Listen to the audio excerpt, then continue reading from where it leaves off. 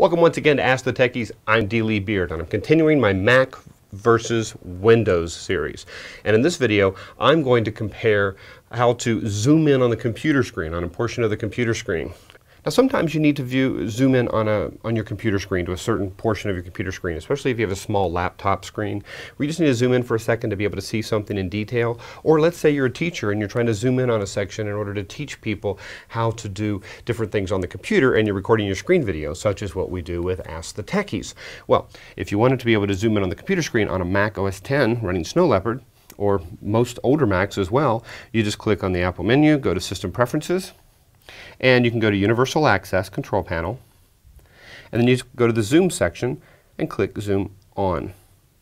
And then you basically just hold down the Option and Command keys and then plus or minus on your keyboard. So you hold down the Option, Command, and then you do plus to zoom in.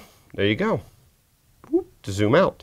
And you go in, zoom in, in. I'm keep hitting the button to go in, or just one time to go back out, and I'm back to normal. And this is always available. I can quit System Preferences, go do what I want, open stuff up, double click, open files, whatever I want to do. And then if I want to zoom in on a portion of something, I want to be able to see it, then all I have to do is go to plus, whoop, let me get the pointer in the middle, it's following my pointer. There we go, I can just zoom in real quick and have access to it. And if I actually hit it and say, oh wow, I didn't mean to do that, I hit the wrong key, you just hit the minus button, takes you right back to where you were. That's how easy it is to do it in Mac OS X.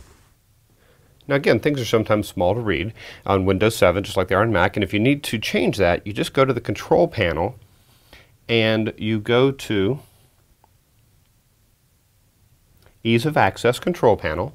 You click on that, and you'll see an option up here for optimizing visual display. You click on that, and you go down to make things on the screen larger, and you can turn on the magnifier. You turn that on, click Apply, and now the magnifier comes up. There's a little window that allows you to control the magnifier, and you see the magnifying glass.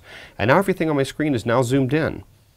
And I have this little magnifying glass that I can click on to, view and adjust things. And it kind of just stays there, a little transparent unless I hover over it. When I click on it, then I can adjust. I want it to zoom in 300% or how far, or hit the minus button to zoom out. Okay, so that's how you would zoom in or zoom out with the magnifier. And you can click on the minimize button to minimize it, and it will put it down on the dock. And so then if you want to close some things out, and if I want to get it back, I just click on it in the dock, and then I can do magnify, and it zooms it back in for me. And then I click the minus button, and that zooms me out. But now if I was to click the close button, it disappears. There's no way for me to get it back. So if you were to accidentally click the close button, you're stuck. The best thing you can do is go back into turning on magnifier. You click on it, it doesn't do any good. You have to basically turn it off, click apply, because you can try turning it on and click apply and it still doesn't show up. But if you click on turning it off and click apply, and then click turn on magnifier again, and click apply, then it shows back up. So you have to go through all that just to get it back again. There's no way for it to be constantly available to you in case you need to zoom in on a certain portion of the screen. Which do you think is better? Is it Mac or Windows? Windows 7 or Mac OS X Snow Leopard? Go to our website at AskTheTechies.com and vote. This would be episode 119 on zooming in on a computer screen, Mac versus Windows.